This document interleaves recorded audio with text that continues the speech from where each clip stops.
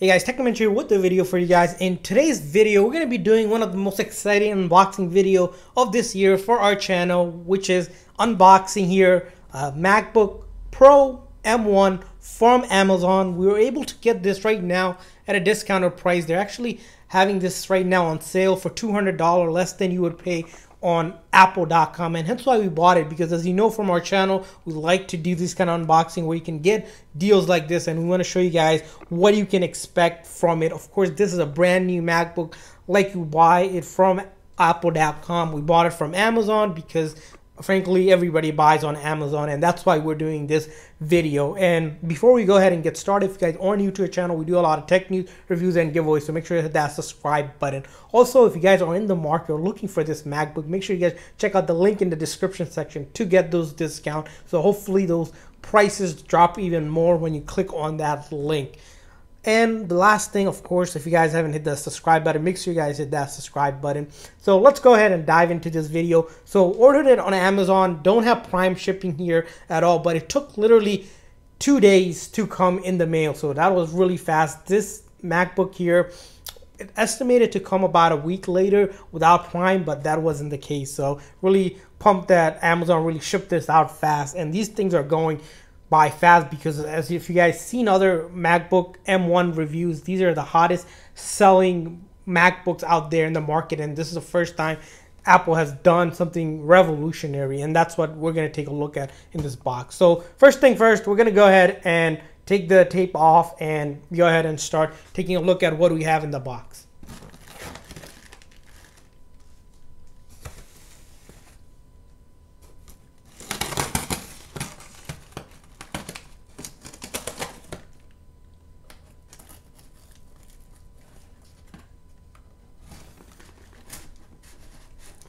I'm just taking the tape off from this side here that you guys don't see in the frame, but and then from the other side, let's take this off.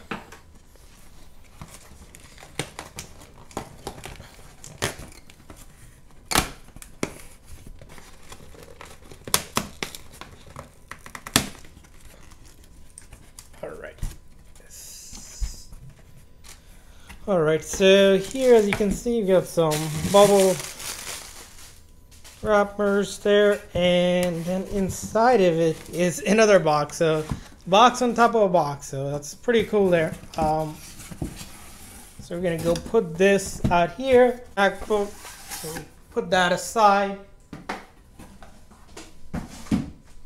Alrighty, so as you can see here right now, we have another box that we have to unbox. So unboxing on top of unboxing. So bonus review for you guys. I'm gonna go ahead and take this off here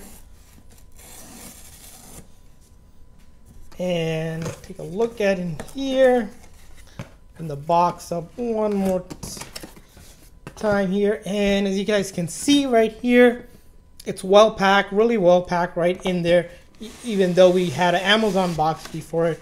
I'm gonna take it out of this box here and then go ahead and put the MacBook down here and then throw the box aside. Alright, so that is kind of loud, but here you guys have it. So this is the MacBook. It's kind of heavy actually. The MacBook itself is 3 pounds, but I can feel it being really heavy just holding it from the side here. And to show you guys the box here a little bit more here, some of the other things. So this is the 13-inch MacBook Pro with the M1 chip. This is the 8 gig, which is most common. We find that on Amazon, the 16 gig right now isn't on sale. Maybe it is if you look around by the time you're watching the video, but 8 gigs and 16 gig, based on some of the reviews we see on benchmark tests, doesn't seem like makes a big difference for our regular users. And then we got the 512 gig, because 256 gig, which is the base one, doesn't seem like a lot. And even if you use it for a little bit, it goes ahead and fills it up. So that's kind of the review of it. And so as you can see here, the box itself is sort of heavy. So as you can see, I'm almost out of breath when talking, but we're going to go ahead and get this unboxing for you guys. So that was pretty cool, just tearing that piece, and from there on we're gonna go ahead and just slide this off, or little ASMR for you guys. And put that plastic aside and take a look at, see what we have in the box here.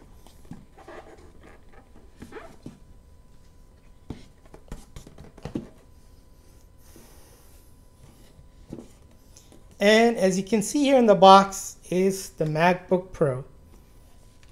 And if we take a look at it, it has another cover on it, and of course this plastic, we'll go ahead and take that off. But before we go ahead and take the plastic off, just want to show you guys what else will be included in the box here. Of course, it's going to be the USB Type-C charger. So if you have a very older MacBook from a couple of years, it's not going to be the same charger. As you can see here, it's a USB type of charger now.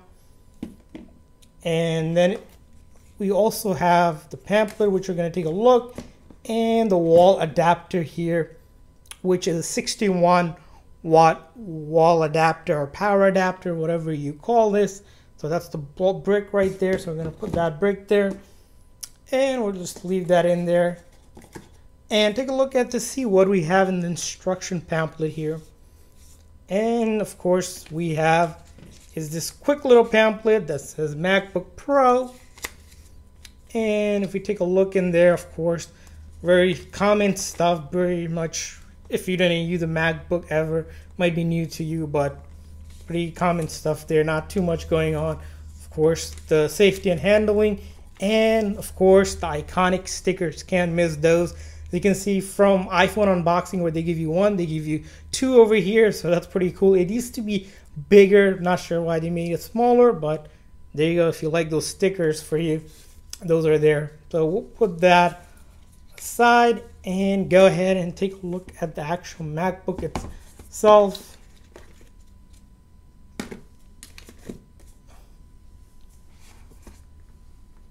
you're gonna go ahead and take this plastic off.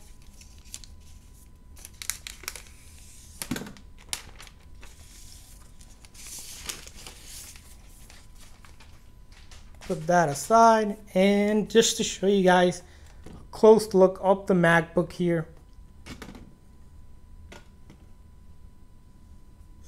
The design hasn't changed from the previous generation of MacBooks. So if you have the Intel version, you'll notice it's pretty much that same body for it, where it's got those flat edges all around.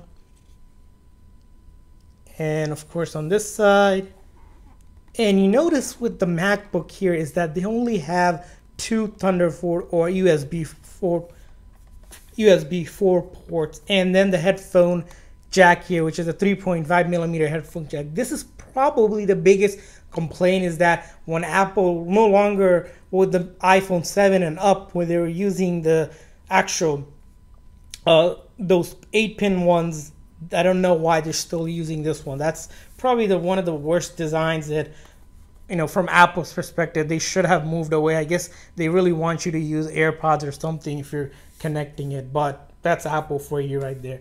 And to show you guys a little bit more, just to give you guys a comparison for the previous generation of MacBook, or the Intel version that was released a little bit earlier in 2020.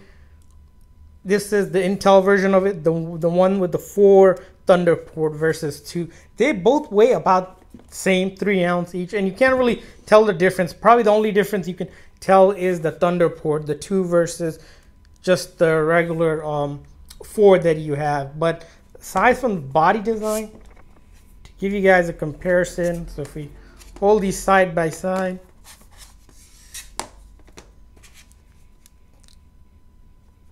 pretty much just tells Thunderbolts and that. So we're gonna go ahead, and you probably heard the Apple logo go up, but we're gonna go ahead and take a look. Put the box aside here. To use English as the main language, press the return key. So that's really strange because it already seemed like somehow it turned on without even pressing a key. So not sure if Apple did something there, but we're gonna go ahead and take that film off. And as you can see here, we have the beautiful MacBook Pro, and we have the language here that we can select and get this set up. You'll notice that large trackpad compared to the really older models where they're a little bit slimmer. You have that beautiful keyboard as well, and the touch bar and the touch ID, so you can use your fingerprint to unlock the device. So we're going to be doing a lot more testing in depth with the device itself, but here what we're going to do is go ahead and set this up to see where we can go with this. So we're going to go ahead and select the language here and hit next with that arrow right there. And after that, you want to select your country here. So by default, it selects your region. So we're in the United States. We're going to hit continue. And from there on, accessibility. This is something I really like because they go ahead and start with this menu where in the previous generation setup, they didn't come. So it's really important, especially if you need the accessibility. We don't need it, but certainly feel welcome to do whatever you need to. But we're just going to hit not now. And the next thing you want to do is select the Wi-Fi. So we're going to go ahead and select the Wi-Fi because there's really no other way if you don't have Wi-Fi set up. So we're going to go ahead and just put the password here.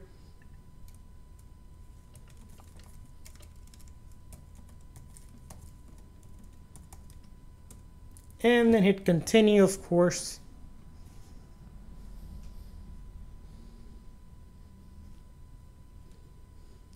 Hopefully we enter the right password. We have done that. Similarly, now we get the data and privacy notice. You can learn more about it, read about it, but that's their policy. So we're just going to hit continue here.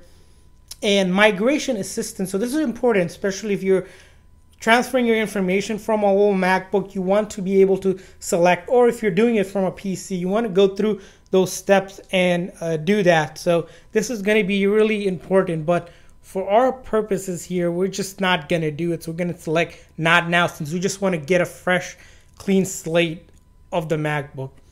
Next thing, again, really important if you're setting it up for the very first time is signing in to your Apple ID. So you want to do that so you can use all the services like you would with the phone, or simply not do it. If you don't have an Apple ID, you can actually create one for free. As you can see, there's a way to create it if you never use any Apple product. If you use the Apple product, you can use reuse the same Apple ID used for your iPhone, iPad, Apple TV, whatever it may be. But if you want to start with a new one, you certainly can. Probably most people use the same one. Or if you forgot your password, you can reset it and go through this step.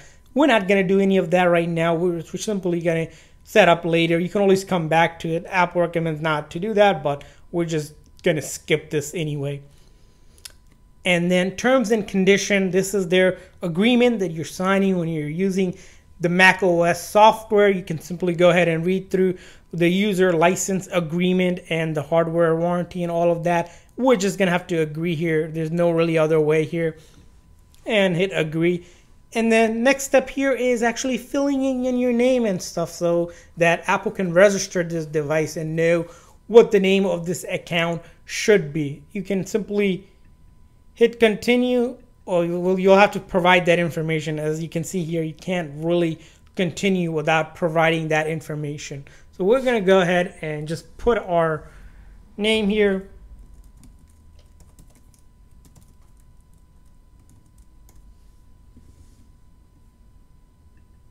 All right, looks like we will have to put all of the other information here. So we're simply going to put the password here.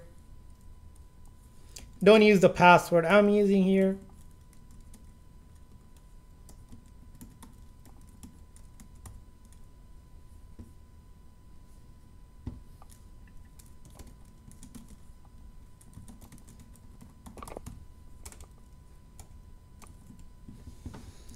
So of course, we're just putting a demo password in just so you can get through this step and get to that main screen for you guys. But of course, whenever you're setting it up, make sure you put your information on. And of course, make sure you note down all the password. You don't want to try to reset the device again or go through the setup process and lose your information because you forgot the password. And then the next thing you get is this express setup. So there's customized settings Apple sets up by default. You can customize it yourself or just hit continue and it'll use those express settings. app analytics or analytics to improve the Apple software and the user experience. You can share that information with app developers so Apple can improve it or not, depending on if you want to share, you want to select that box. Generally, we don't do that. We're just going to go ahead and continue here. Screen time. So screen time, like with the iPhones, similarly on MacBook, any Apple devices, is that it gives you a report, weekly report of how much time you're using and such. You can set that up or simply set up later. We're just going to hit continue here. It doesn't really matter too much for us. Siri, which is the voice recognition or the voice assistant on the MacBooks and any Apple devices, you can simply enable it to use that experience or simply not. If you do enable it, it's going to ask you to say some commands, which you'll have to say. So Siri can recognize your voice when you are looking to activate it. We are just simply going to skip through that since we don't want to make this video any longer, but certainly you can do that on your own.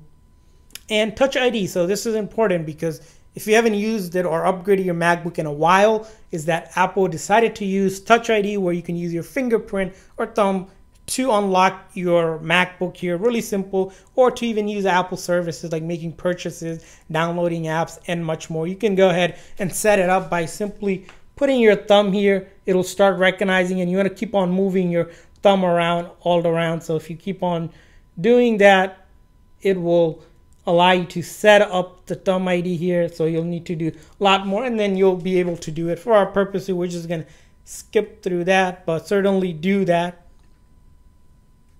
And then you get to choose, of course, the appearance that you want. So you could have light, dark, or auto, so it'll switch between that. You can also customize a lot of that. We're just going to simply go with the default, hit continue. True tone display, as you know, MacBook, like with iPhones, have this technology where it can set the ambient lighting condition to make the colors feel more consistent. By default, it will be selected. You can see how it would be without it. So it'll show you kind of contrast of it and without it. So you can simply play around with it. But we're going to hit continue here. And as you can see, we are at the main screen, ready to go, all set up and good to go. So this is the MacBook Pro. As you can see, that nice little control menu around there. You got your information up there, battery information, and much more. And this is what the MacBook M1 Pro looks like when you finally set it up, like with any other Apple devices. So hopefully you guys enjoyed this unboxing video and also score on that discount that Amazon is currently giving. Make sure you guys check that out. We were also able to get this clear case from Amazon as well, which we'll put some link in the description section. Probably want to buy something like that, and accessories and much more. So thanks for watching, guys. If you guys have any comments, concern, or just want any kind of video request, make sure you guys leave a link in the description section. Thank you, guys. See you guys next time.